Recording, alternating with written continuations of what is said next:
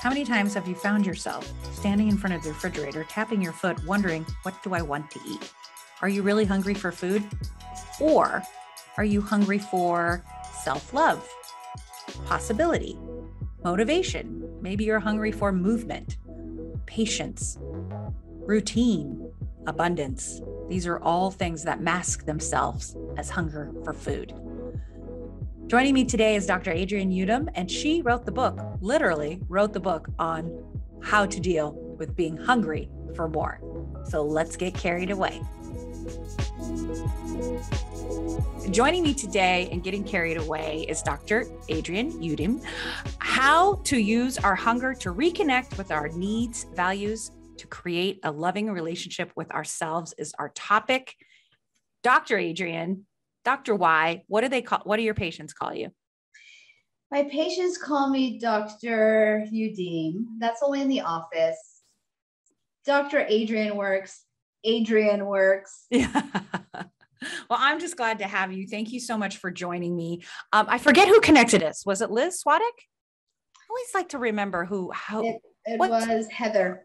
Oh, Heather. Yes. Yeah. And you also know Deborah, because I saw you on her podcast. Yes. Shout out to Deborah Cobalt, everybody. She's got a great project. Love Deborah. She's a great champion for female entrepreneurs. Now, she, Dr. Adrienne, that's what I'm going to call you on this, has written a book, Hungry for More, which I'm obsessed with. Loved, because when you think about weight loss from the inside out, just weight loss in general, you really aren't just hungry. You're hungry for more, whether it's love, compassion, boundaries. I really, really loved this book. I know for me, after reading it, I checked marked which chapters was like, yeah, I'm hungry for boundaries. I'm hungry for self-acceptance. I'm hungry for power. So I loved the book. Bravo to you. Thank you. A lot of my listeners and entrepreneurs also have the idea of writing a book. So I want to know, like, what was your process when you were like, this needs to be a book? Like, how did you go into the practice knowing you were going to write a book, or did it kind of evolve into that? So I must say that journaling is one of my soul foods, and I write on the regular. In fact, I was 7 years old and in the third grade because my parents lied and shoved me into kindergarten at age 4. I was always younger than ever. So not only was I like an immigrant, I mean, I was born in California, but I was, looked like an immigrant, had immigrant parents, was living in Texas. Not a lot of Middle Easterns in Texas at the time. No. Like frizzy hair, humidity is not good for Middle Eastern hair, right? I mean, it's just awful. And then on top of that, I was younger than everybody else. Anyways, my teacher, Miss Lusky, gave us a journal, and I haven't stopped writing since. Really. Love it.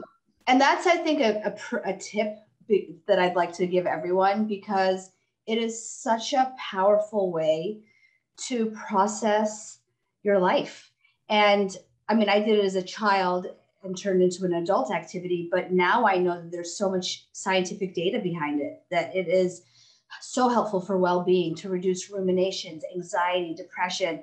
They've even done studies, Carrie, you're not going to believe this, that for people who have like rheumatoid arthritis, if you journal, your disease activity score goes down. I mean, what the hell is that? Are you serious? I swear. And I think it's because when you write or when you engage in any process that is healing, is soothing, like brings down the sympathetic nervous system, right? It frees you up to deal with the thing, to deal with, right? And in terms of your mind, it's the same. When you write and you get all the shit out, I hope I can curse, because I don't curse on my own platforms, then I curse on everybody else's. Then it frees up your mind to really deal with the issue at hand. So use it as a spiritual practice, as I did. Mm-hmm. But at the end of the day, it's a thing, right? Like any other thing, as much as you love it, when you formalize it into like a job, or I want to write a book, there has to be some discipline around it, right? And there were some great books that I read that were my partners as I was reading, or as I was writing. They were like holding my hand as I was writing. One of them was by Pressman, and it's called The War of Art. Okay. Right? Not the art of war, but the war of art. And one of the things he said was, one of his quotes was, you have to put your ass where your heart is, which means you got to sit in the damn chair every day, right? Like, it's not enough to be all spiritual and ooey gooey about it. At the end of the day, it's a job. You need to sit down, inspiration or not, and just do the thing. So I think everybody has a book in them. I think everybody has something to say. I mean, that's really what it means. If you have a book in you, it means that you have something to say. Sure. But the only way that you're going to get that out is by sitting down every day, promising yourself you're going to write X amount of pages, or you're going to write for X amount of minutes or hours, and being diligent about it and seeing what comes. The second tip I'm going to give you, and then we can move on because I could talk and talk for days, is that don't auto edit. Don't start editing before you've even written the damn thing. Right. And another beautiful book by Anne Lamott, which is a great companion, is called Bird by Bird. And she has a expression called the shitty first draft. Love that. And she says that you have to get that shitty first draft out. And then it's like clay. You can mold it. But if you're too busy editing yourself, then you're never going to get anything out. So put away the judgment, give yourself the time, and just do the thing and see what comes. And I get excited about this because this book wasn't only my gift, my love letter to my patients. It was so therapeutic for me. And so I imagine that for others to write about their passion would be therapeutic for them as well.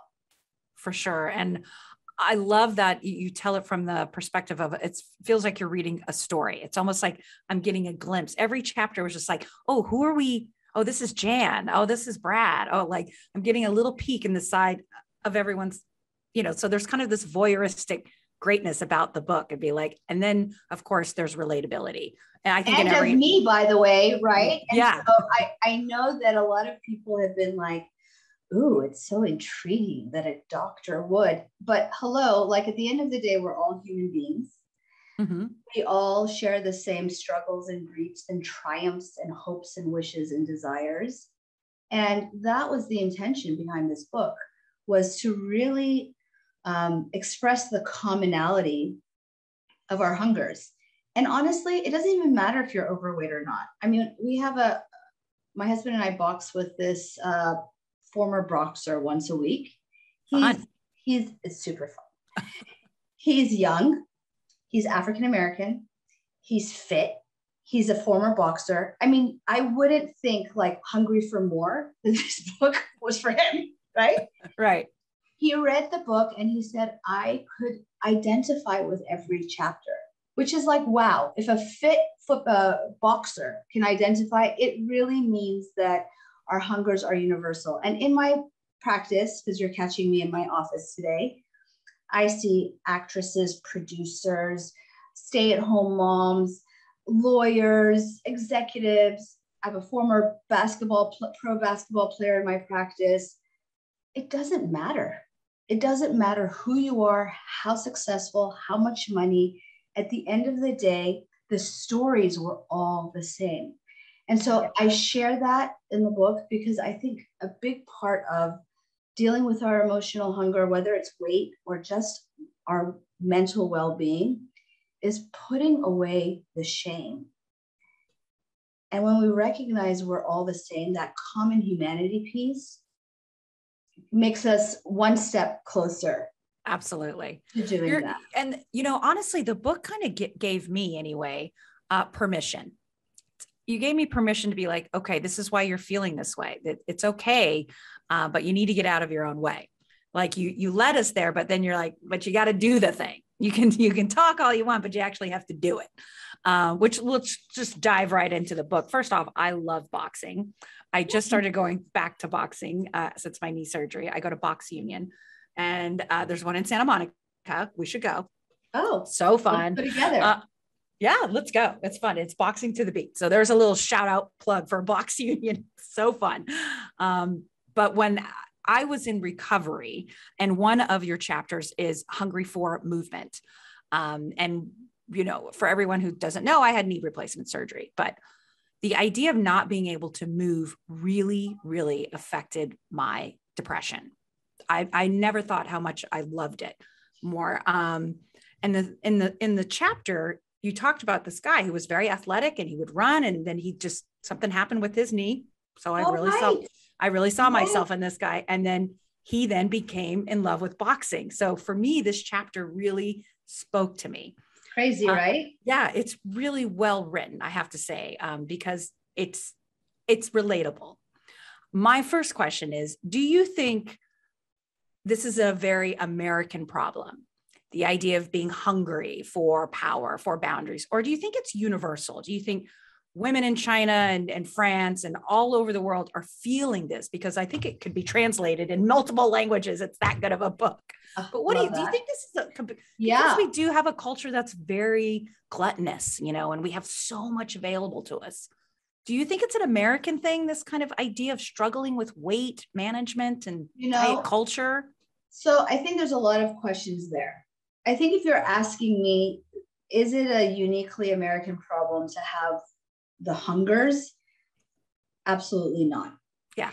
And in fact, if you remember, there was a chapter of a Chinese girl who was born to a Chinese family. That's right. And within that chapter, we talked about hunger to please, right? This desire to please her parents, which was then transitioned into pleasing of, you know, bosses or whatever, or hunger for perfection. I mean, that is universal, right? Like your desire to be perfect, either to please a parent once again, or please your boss or your coworkers or your husband, right? Hungry for presence, right? I mean, I think all different people who are, I think everyone struggles with that, right? We're all over the place. That's a human problem. So the answer is, I think this really is universal. I think as Americans, of course, we have certain nuances, like our striving culture, right? Which is very much in this book, like our goal-oriented culture, right? Like even when I was writing this book, or when I started writing it, I was like part of this mastermind that I had to drop right away, because people were like, you should write 5 steps to weight loss, or 5 steps to, or 7 steps to, and I'm like, what 5 steps? Yeah. There is no 5 steps, people. And like, whoever is like shoving that bullshit down your throat, you got to call it out as bullshit. There is no 5 steps, because the process of coming to terms and reckoning with your hunger is not a destination, right? It's something that evolves. And I think, this book is also, again, my stories from age 6 to present day. And I describe how, maybe I could not relate to every single patient, but I did in some way. And I showed how the hunger evolved, right? From when I was a child to maybe when I was a teenager, to when I was a young adult, to when I was a resident and breastfeeding in the call room, right? So hard. To like the present day. And so again, to answer like succinctly, I think there are those unique things, that what comes to mind really is our goal-oriented culture and our constant striving that creates a hunger that seeks to be soothed. Yeah. And we can drink, we can smoke, we can do drugs, but like I tell my patients, if you're a goody two shoes, you're going to just grab a cookie. Yeah. Or a whole box. And I hear Girl Scout cookies are like out again. They are. Sheesh, I don't want to like throw them under the bus, but come on, people.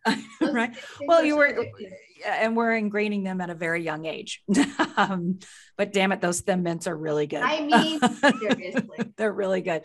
So what do you think the skinny is on weight loss? Like I know there's no magic potion. There's no, I can't even tell you how many diets I've tried. Everything from Weight Watchers to Atkins to keto to Noom to all of it. What's the magic thing? You're asking me again, what are the 5 steps? Right? Yeah. And it's just, and it doesn't exist. But I think I can say this. I can say that in the moment, okay, so we have physiologic hunger, right? And the end of the book, the epilogue is just hunger, right? So don't starve yourself. Like when you're hungry, you're hungry. But we're not talking about that right now, right? Right. There are times when we are itching for something, right? Like, and that's what I call the hunger, right? You know, you're not hungry. You just had dinner or lunch, right? You know, you're not food hungry, but you're in the pantry, right? What is it in that moment that you're hungry for, right? Maybe you've been Zooming all day and you're tired and you just need respite. Maybe you would be better served grabbing your journal and going outside on your porch and spending 5 minutes under a tree with your activity of choice, with a book. Maybe you've been super quarantining during this pandemic and still are, and you're hungry for connection. You're in the pantry, you're rummaging, but what you really need is to pick up the phone and call your childhood BFF and say, damn it, I'm lonely right now, right? Yeah. Or maybe it's something very trivial, like you're sitting at your desk and your desk is cluttered and it's chaos. And that chaos is like, you can't deal right now. It's giving you anxiety. I mean, literally, right? I had a patient who was like, every time I sit down at my desk, I've had breakfast, and then immediately I want to get up. And we realized that part of it was just like her office space was giving her anxiety because it was so cluttered. And so she couldn't deal and she was seeking to soothe. So the answer is like, ask yourself, right? What is it that you're hungry for in that moment?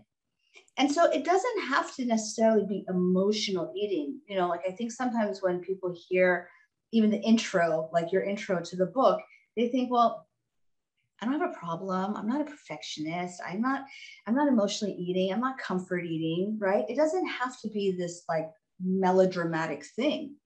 It can be something very simple. And yet it's sufficient to be evoking a hunger that needs to be soothed. So can I just say one last thing? Yes, please. Yes. Is that, so, okay, fine. I've convinced you that maybe there's something else. Like, okay, now what, right? We are so busy that we don't have enough time to even notice, right? Like if the listener out there is saying, well, I don't know, is it my cluttered desk? Is it that I need connection? Is it like, it's all of the above, because we all have been experiencing all of it, right? Yeah. If you slow down, if you take the time with that journal, right? If you just stop, it may not come to you immediately, but over time, yeah, you'll start to get the sense for like, what is giving me angst? I love that. So tell me, what is someone feeling, experiencing, or going through, and they're like, I need a Dr. Adrienne in my life? What's like their threshold, or for like, I need to find someone? You know, I think the feedback from the book has been so heartwarming, because to your point, people have found themselves there. Yeah. So I do think that the book is a great place to just open the conversation with yourself. Like if you're like, I'm intrigued, but I don't really know what she's talking about. I'm hungry for more. Yeah. Read the book, because I do think people will find themselves there. As a compendium to the book, I created a 30-day journaling guide. It's probably more than 30 days, to be honest, because the daily journaling prompts are so deep that I think it's going to take people time to marinate with it.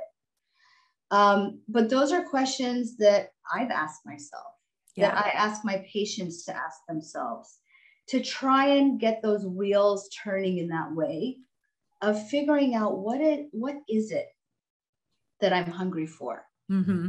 I love that. Is a process of like kind of self-discovery.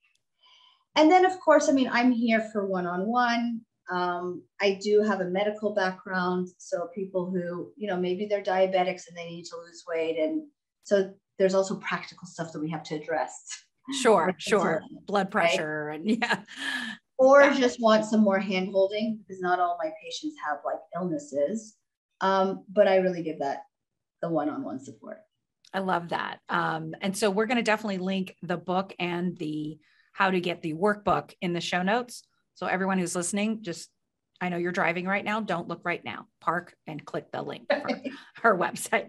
What do you think is the biggest misconception when you're working with patients that they come in with about either weight loss or that type of hunger they're experiencing? Like when they have that aha moment, it's like, oh, I'm not hungry. I actually need to set up some boundaries, or, you know, what is that word? What's that misconception you keep saying? I like with your question, I feel like there's, again, so many directions to go. It's like not one question. Let's get practical for a second. I think a very common misconception is the way in which we perceive the word diet. Diet really refers to what we eat. Like a cow has a diet of grass. Right. I'm not comparing us to cows, but at the end of the day, a diet is a diet, a Mediterranean diet, a vegetarian diet, right? But this is very American. We associate immediately the word diet with weight loss. 100%. And then our mind goes into restriction. So I have to starve in order to lose weight. I have to restrict myself in order to lose weight. I have to, right? And what does restrictive thinking do? It immediately makes you wanting that thing, right? The second you tell your kid, like, your kid has a million toys, right? Your 2-year-old has a million toys. The second the poor play date picks up that truck, right? The child wants the truck. And our minds still work that way. So the second you tell yourself, okay, I'm not going to eat any more ice cream, that's what you want. That's all you want. Let's be real. I'm not saying you can eat ice cream every darn day and achieve your goals, but that's not the approach, right? So restrictive mindset is agitating. It's authoritative. It's disciplinarian. It doesn't make us feel good. And if something doesn't make you feel good, right? If you could just feel that like visceral reaction you get, then it's not right. Right? Yes, I love all of this so much. I mean, how did you come about this practice? I don't imagine 10-year-old Adrienne was like, you know what I want to do? I mean, what brought this? Because I've met many types of doctors, whether they're nutritionists or functional medicines, but I've never seen a marriage like this that you've created. What kind of inspired this work? You know, I can't say that I went into this field of medicine with this intention in mind. I really, you know, like whether you believe in like the universe or God or like whatever you believe in, like I feel like it was the path that led me here. I had to be here, but no, I did not want to be that. I didn't even know that existed. And even when I was in residency, I describe it. I mean, I had applied and I had gotten accepted to a highly specialized procedure, doctory specialty. And I thought being a doctor meant you do stuff to people and fix them, right? Right. Mm-hmm. It was only when things happened and I had to change course and I really started listening to people that this came about. I really, like, my patients were my teachers, you know, and if you listen, then you can see where those threads that connect our stories come from. And then of course it correlated because I've been doing this work for over 15 years, but I didn't, you know, day one practicing doctor. And I talk about that too. I was very doctory and like, right, you know, was not doing this, but it was a combination of being pushed by what I was hearing from my patients. And then also really delving into my own perfectionism, delving into my own desire to please, in my own goal-oriented, I can't waste time doing X, Y, and Z. And so it came about as a marriage of my own personal journey that I think I'd really describe. Oh, very well. Yeah. Mm-hmm. And again, the commonality to the people who are in front of me. Yeah, I love that. it's kind of like, I'm a former teacher, so my students informed my instruction more than any principal or any textbook that was seeing what they learned and how they process the information. It must be the same for you. And there's a lot in a lot of the chapters where you have a client that comes religiously for 4 weeks and then they don't feel like they're losing enough weight and then they disappear, but they all seem to come back to you. That was something else. What do you think that block is for some of your patients or clients? What do we call them? Patients, clients? Yeah. I mean, I used to call them patients, and then it occurred to me that that's not the right word. And clients, I don't know, just people. Just all people you work with. Yeah. Well, I'll tell you what a big block is for a lot of us. I think we think that our goals are a straight line. Whether it's, weight loss, or it's writing a book, or whatever the goal is, we think that, every day, if we put in the effort and we're perfect enough, then we'll get that shiny star and that result, every day, and that there won't be any slip ups. And if there are, then we failed, we're off the wagon, right? As opposed to just, let's get it clear from the beginning, you're going to be off the wagon. Okay. Just accept it. Just accept it. Let's get it from the beginning that there will be setbacks, slip ups, disappointments, imperfection. Like, to be imperfect, and I say this in the book, to be human is to be imperfect. But that expectation that I should lose 2 pounds or 4 pounds every single darn week, and it will never change, and vacations will, I will be Teflon and do the same thing on vacation, and there will never be regain or disappointment. I mean, that's false, right? Yeah. And the problem with that expectation is the moment it happens, it throws people into a tailspin, right? The moment you sit down to write that book and you're not feeling inspired, or you read the draft from the day before and it's a shitty first draft, it throws you in a tailspin, and you crumple up the paper and toss it in the wastebasket. Whereas if we all started with this knowing that, yes, sister, you're gonna be in a tailspin, then when it happens, instead of like getting mad at ourselves and judging ourselves and disparaging ourselves, we can say, oh, like, Adrienne, I get it. This is tough. Yes, you screwed up, but you're human, right? Like, what would you tell your child, right? If your child messed up, would you be like, oh yeah, you're such an idiot, you messed up? You'd be like, my love, this is normal. It's human that you're not going to get it every single time, right?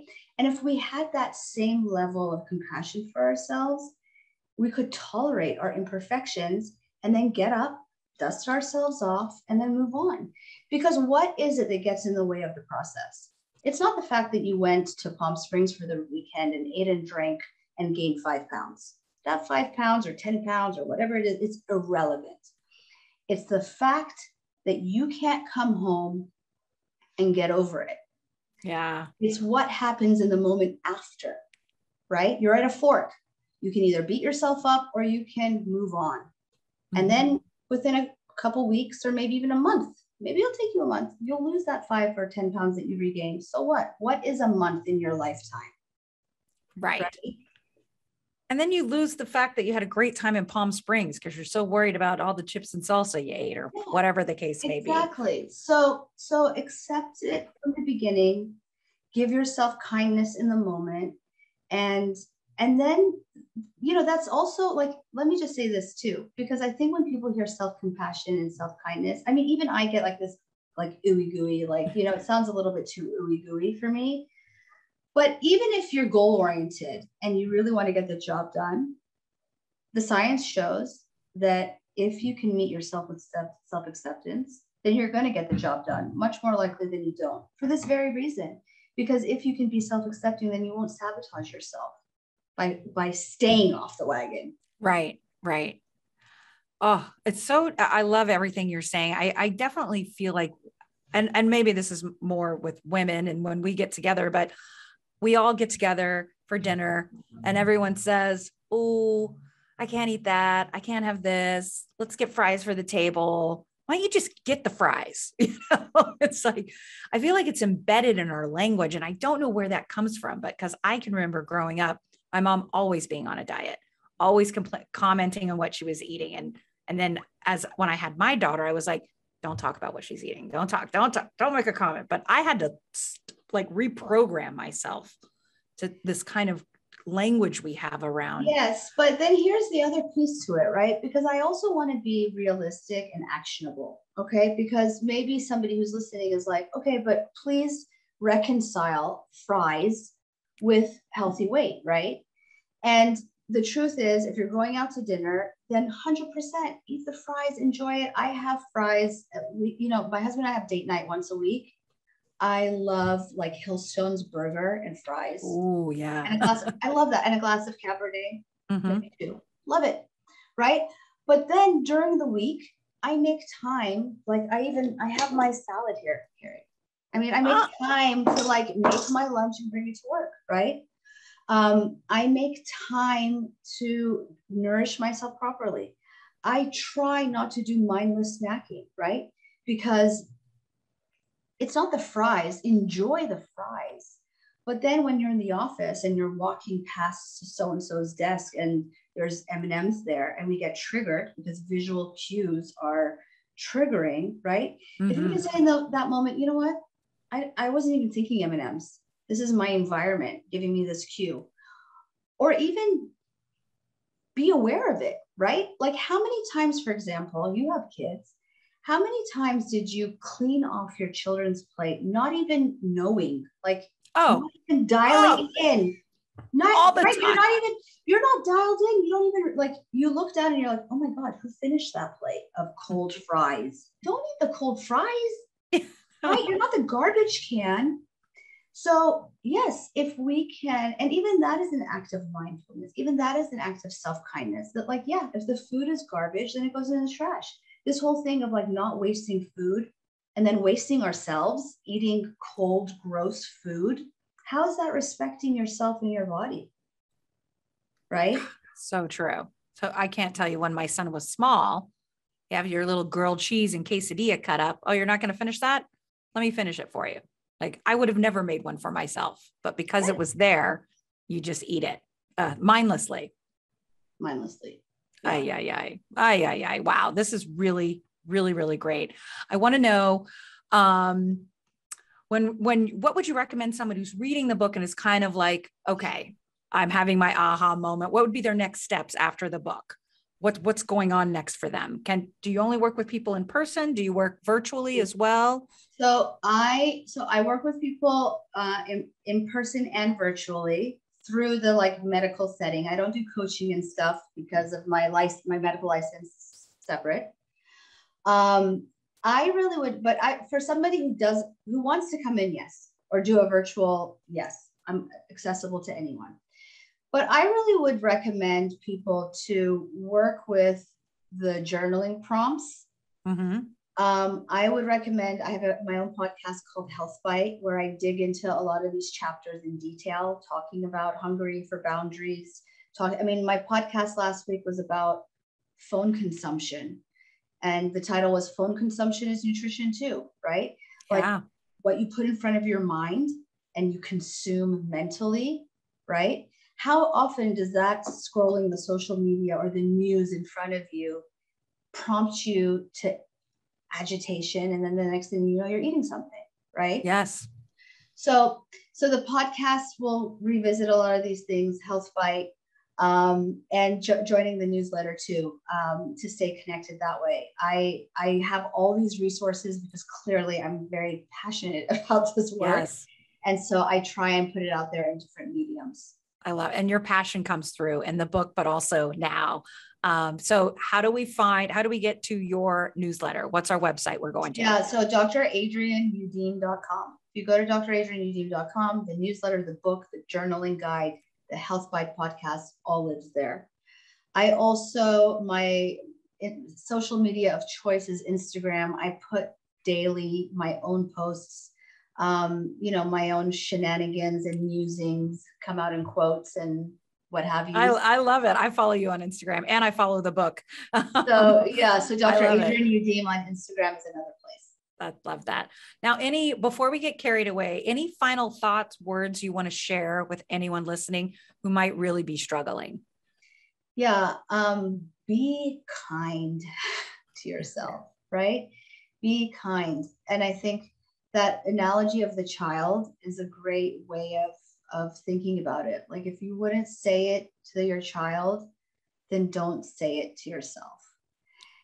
And the second thing would be carve out some time for awareness, right? Carve out some time to just be, because we don't have to be running and doing. And it's only through slowing down and being that we can really get to the root of what is, angsting us. And also the root of how to get to that more fulfilled life. Because at the end of the day, like, what's the point, right? Yeah. At the end of the day, we just want to live well, right? Yes. So we have to make time for that. I love this. This is all wonderful, wonderful advice. And we're going to put all of this in the show notes. And if you're watching this on YouTube, it's right below. You can see it right below. Okay. So before we wrap up, we got to get carried away. Let's do it. First, what during the pandemic kept you and the family busy, preoccupied? What did you guys get obsessed over? I know a lot of people were baking. Some people were creating content for TikTok. What were you guys up to? I refuse to get on TikTok. Let me just Me say too. That. I refuse. Well, my husband, who's a surgeon, who really, I never stopped working because I just transitioned to Zoom. My husband, who's a surgeon who couldn't literally get in the operating room, started baking sourdough bread. And I describe how the combination of his sourdough bread and red wine was the first time that I gained weight in over 20 years. So 10 pounds attributable to that. But we started a tradition of hopping into the pool after the quote work day. When I was done with Zoom and he was done with his baking and the kids were done with their schooling, that was our family time together. Oh, I love that. That's so great. That's really special. And it's kind of like one of those happy things that came out as a result. Would you have done it if we weren't in a pandemic and quarantined together? At 5 o'clock or 5:30, would I be in the pool or in the jacuzzi? No, I love that. I love that. And then of course, my last question is always, what's something that you can't stand that people get completely carried away about? For example, I never watched one episode of Grey's Anatomy. Never watched it. Couldn't get it. I was like, no, but people were obsessed about this show. Game of Thrones too. I was like, nah, can't do it. What about you? There's so many directions again, and like so many things I could say, but I think the thing that first came to mind, the thing that I really hate with a vengeance is detox/cleanse. That whole thing, detox, like you need to take this supplement to detox yourself, right? Or follow this diet to detox yourself. I'm going to give you guys a tip. We all have livers. God gave us a liver. The liver will detox our bodies, right? You don't need to pay for that supplement or that diet because your liver is doing it for you. So that would be my thing. I love it. And you did mention a nutritional bar or supplements that you work with. Tell me a little bit before we wrap up about those. Yes. So, in my practice and in the podcast, everything, I talk about compassionate, which we talked a lot about, but I also talk about actionable, because at the end of the day, we need tools. And one of the tools that I think is very important is healthy snacks on the go, right? Like you need something that is satiating, clean, and yet not super caloric, so it kills the bank. It didn't exist. So I created Del Bar, which is a line of high protein, low calorie nutritional bars made from functional ingredients like turmeric, ashwagandha, all this good stuff. Yeah. And my patients love it. My kids love it. I love it. And right now, actually, we're doing a promo that if you go onto the website, we're offering our best selling flavors, just because I'm so convinced that people will love it, that I want you to try it on me. I would love that. That's their website too. Okay, wonderful. And that's on your website as well. We can get linked to that. Yes. And it's Dr. Adrienne Youdim. And if you want to put it in there, Del Nutrition, DEHL Nutrition, one word is the link to the website. And can I just tell you that the word Del, so I was born here, as I said, but my parents are from Iran. The word Del has two meanings. It means stomach, so very kind of concrete, literal meaning. Sure. But it also has this spiritual quality of heart and soul. Oh. And so I chose that because when we feed ourselves, when we nourish ourselves, we're not just feeding our bodies, but we are feeding our mind, our heart, and our soul, right? Yeah, absolutely. We're all interconnected. It's all one working machine. Why we can't just fix, like a car, we can't just fix the brakes.